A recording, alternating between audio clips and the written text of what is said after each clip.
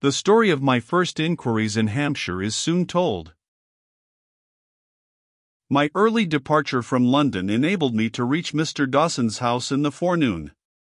Our interview, so far as the object of my visit was concerned, led to no satisfactory result. Mr. Dawson's books certainly showed when he had resumed his attendance on Miss Holcombe at Blackwater Park, but it was not possible to calculate back from this date with any exactness, without such help from Mrs. Michelson as I knew she was unable to afford. She could not say from memory, who, in similar cases, ever can, how many days had elapsed between the renewal of the doctor's attendance on his patient and the previous departure of Lady Glyde. She was almost certain of having mentioned the circumstance of the departure to Miss Holcombe on the day after it happened, but then she was no more able to fix the date of the day on which this disclosure took place than to fix the date of the day before, when Lady Glyde had left for London. Neither could she calculate, with any nearer approach to exactness, the time that had passed from the departure of her mistress to the period when the undated letter from Madame Fosco arrived. Lastly, as if to complete the series of difficulties, the doctor himself, having been ill at the time, had omitted to make his usual entry of the day of the week and month when the gardener from Blackwater Park had called on him to deliver Mrs. Michelson's message. Hopeless of obtaining assistance from Mr. Dawson, I resolved to try next if I could establish the date of Sir Percival's arrival at Knowlesbury. It seemed like a fatality. When I reached Knowlesbury, the inn was shut up, and bills were posted on the walls. The speculation had been a bad one, as I was informed, ever since the time of the railway. The new hotel at the station had gradually absorbed the business, and the old inn, which we knew to be the inn at which Sir Percival had put up, had been closed about 2 months since. The proprietor had left the town with all his goods and chattels, and where he had gone I could not positively ascertain from anyone. The 4 people of whom I inquired gave me 4 different accounts of his plans and projects when he left Knowlesbury. There were still some hours to spare before the last train left for London, and I drove back again in a fly from the Knowlesbury station to Blackwater Park, with the purpose of questioning the gardener and the person who kept the lodge. If they, too, proved unable to assist me, my resources for the present were at an end, and I might return to town. I dismissed the fly a mile distant from the park, and getting my directions from the driver, proceeded by myself to the house. As I turned into the lane from the high road, I saw a man, with a carpet-bag, walking before me rapidly on the way to the lodge. He was a little man, dressed in shabby black, and wearing a remarkably large hat. I set him down, as well as it was possible to judge, for a lawyer's clerk, and stopped at once to widen the distance between us. He had not heard me, and he walked on out of sight, without looking back. When I passed through the gates myself, a little while afterwards, he was not visible. He had evidently gone on to the house. There were 2 women in the lodge. One of them was old, the other I knew at once, by Marian's description of her, to be Margaret Porchet. I asked first if Sir Percival was at the park, and receiving a reply in the negative, inquired next when he had left it. Neither of the women could tell me more than that he had gone away in the summer. I could extract nothing from Margaret Porchet but vacant smiles and shakings of the head. The old woman was a little more intelligent, and I managed to lead her into speaking of the manner of Sir Percival's departure, and of the alarm that it caused her. She remembered her master calling her out of bed, and remembered his frightening her by swearing, but the date at which the occurrence happened was, as she honestly acknowledged, quite beyond her. On leaving the lodge I saw the gardener at work not far off.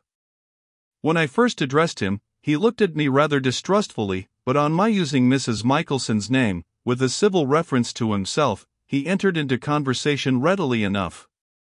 There is no need to describe what passed between us. It ended, as all my other attempts to discover the date had ended. The gardener knew that his master had driven away, at night, sometime in July, the last fortnight or the last 10 days in the month, and knew no more. While we were speaking together I saw the man in black, with the large hat, come out from the house, and stand at some little distance observing us. Certain suspicions of his errand at Blackwater Park had already crossed my mind. They were now increased by the gardener's inability, or unwillingness, to tell me who the man was, and I determined to clear the way before me, if possible, by speaking to him. The plainest question I could put as a stranger would be to inquire if the house was allowed to be shown to visitors. I walked up to the man at once, and accosted him in those words. His look and manner unmistakably betrayed that he knew who I was, and that he wanted to irritate me into quarreling with him. His reply was insolent enough to have answered the purpose, if I had been less determined to control myself. As it was, I met him with the most resolute politeness, apologized for my involuntary intrusion, which he called a trespass, and left the grounds. It was exactly as I suspected. The recognition of me when I left Mr. Curl's office had been evidently communicated to Sir Percival Glyde, and the man in black had been sent to the park in anticipation of my making inquiries at the house or in the neighborhood. If I had given him the least chance of lodging any sort of legal complaint against me, the interference of the local magistrate would no doubt have been turned to account as a clog on my proceedings, and a means of separating me from Marion and Laura for some days at least. I was prepared to be watched on the way from Blackwater Park to the station, exactly as I had been watched in London the day before. But I could not discover at the time whether I was really followed on this occasion or not. The man in black might have had means of tracking me at his disposal of which I was not aware, but I certainly saw nothing of him in his own person either on the way to the station, or afterwards on my arrival at the London terminus in the evening. I reached home on foot, taking the precaution, before I approached our own door, of walking round by the loneliest street in the neighborhood, and there stopping and looking back more than once over the open space behind me. I had first learnt to use this stratagem against suspected treachery in the wilds of Central America, and now I was practicing it again, with the same purpose and with even greater caution, in the heart of civilized London. Nothing had happened to alarm Marion during my absence. She asked eagerly what success I had met with. When I told her, she could not conceal her surprise at the indifference with which I spoke of the failure of my investigations thus far. The truth was, that the ill success of my inquiries had in no sense daunted me. I had pursued them as a matter of duty, and I had expected nothing from them. In the state of my mind at that time, it was almost a relief to me to know that the struggle was now narrowed to a trial of strength between myself and Sir Percival Glyde. The vindictive motive had mingled itself all along with my other and better motives, and I confess it was a satisfaction to me to feel that the surest way, the only way left, of serving Laura's cause, was to fasten my hold firmly on the villain who had married her.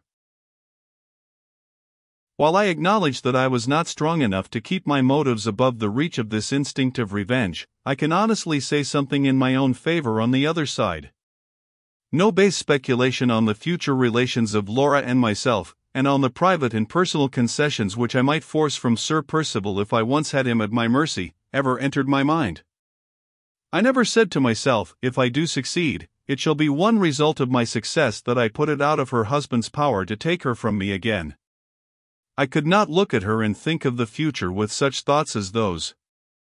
The sad sight of the change in her from her former self made the one interest of my love an interest of tenderness and compassion which her father or her brother might have felt, and which I felt, God knows, in my inmost heart.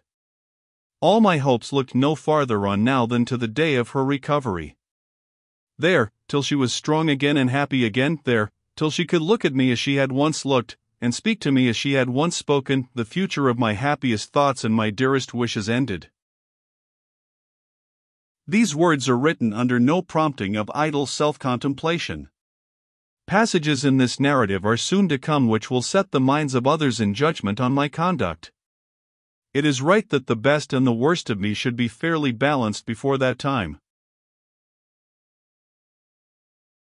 On the morning after my return from Hampshire, I took Marion upstairs into my working room, and there laid before her the plan that I had matured thus far, for mastering the one assailable point in the life of Sir Percival Glyde. The weight of the secret lay through the mystery, hitherto impenetrable to all of us, of the woman in white. The approach to that in its turn might be gained by obtaining the assistance of Anne Catherick's mother, and the only ascertainable means of prevailing on Mrs. Catherick to act or to speak in the matter depended on the chance of my discovering local particulars and family particulars first of all from Mrs. Clements. After thinking the subject over carefully, I felt certain that I could only begin the new inquiries by placing myself in communication with the faithful friend and protectress of Anne Catherick. The first difficulty then was to find Mrs. Clements. I was indebted to Marian's quick perception for meeting this necessity at once by the best and simplest means. She proposed to write to the farm near Limmeridge, Todd's Corner, to inquire whether Mrs. Clements had communicated with Mrs. Todd during the past few months. How Mrs. Clements had been separated from and it was impossible for us to say, but that separation once effected, it would certainly occur to Mrs. Clements to inquire after the missing woman in the neighborhood of all others to which she was known to be most attached, the neighborhood of Limmeridge. I saw directly that Marian's proposal offered us a prospect of success, and she wrote to Mrs. Todd accordingly by that day's post. While we were waiting for the reply, I made myself master of all the information Marian could afford on the subject of Sir Percival's family, and of his early life. She could only speak on these topics from hearsay, but she was reasonably certain of the truth of what little she had to tell. Sir Percival was an only child. His father, Sir Felix Glyde, had suffered from his birth under a painful and incurable deformity, and had shunned all society from his earliest years. His sole happiness was in the enjoyment of music, and he had married a lady with tastes similar to his own, who was said to be a most accomplished musician. He inherited the Blackwater property while still a young man. Neither he nor his wife, after taking possession, made advances of any sort towards the society of the neighborhood, and no one endeavored to tempt them into abandoning their reserve, with the one disastrous exception of the rector of the parish. The rector was the worst of all innocent mischief-makers, an overzealous man. He had heard that Sir Felix had left college with the character of being little better than a revolutionist in politics and an infidel in religion, and he arrived conscientiously at the conclusion that it was his bounden duty to summon the lord of the manor to hear sound views enunciated in the parish church. Sir Felix fiercely resented the clergyman's well-meant but ill-directed interference, insulting him so grossly and so publicly that the families in the neighborhood sent letters of indignant remonstrance to the park, and even the tenants of the Blackwater property expressed their opinion as strongly as they dared. The baronet, who had no country tastes of any kind, and no attachment to the estate or to anyone living on it, declared that society at Blackwater should never have a second chance of annoying him, and left the place from that moment. After a short residence in London, he and his wife departed for the Continent, and never returned to England again.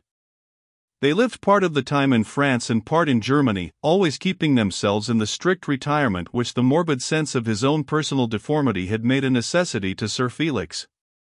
Their son, Percival, had been born abroad, and had been educated there by private tutors. His mother was the first of his parents whom he lost.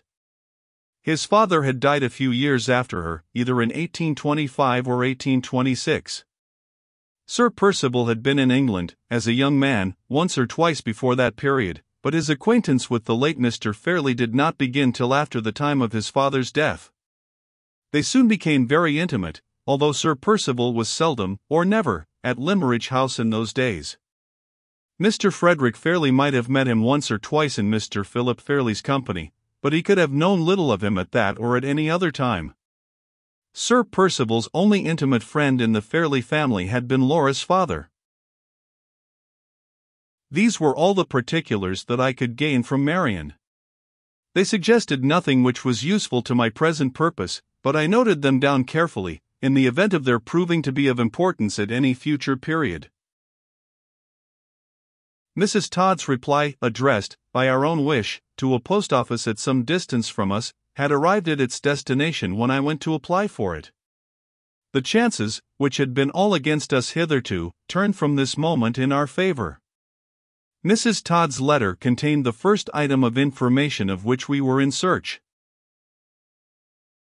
Mrs. Clements, it appeared, had, as we had conjectured, written to Todd's Corner, asking pardon in the first place for the abrupt manner in which she and Anne had left their friends at the farmhouse, on the morning after I had met the woman in white in Limmeridge churchyard, and then informing Mrs. Todd of Anne's disappearance, and entreating that she would cause inquiries to be made in the neighborhood, on the chance that the lost woman might have strayed back to Limmeridge. In making this request, Mrs. Clements had been careful to add to it the address at which she might always be heard of, and that address Mrs. Todd now transmitted to Marian. It was in London, and within half an hour's walk of our own lodging. In the words of the proverb, I was resolved not to let the grass grow under my feet. The next morning I set forth to seek an interview with Mrs. Clements. This was my first step forward in the investigation. The story of the desperate attempt to which I now stood committed begins here.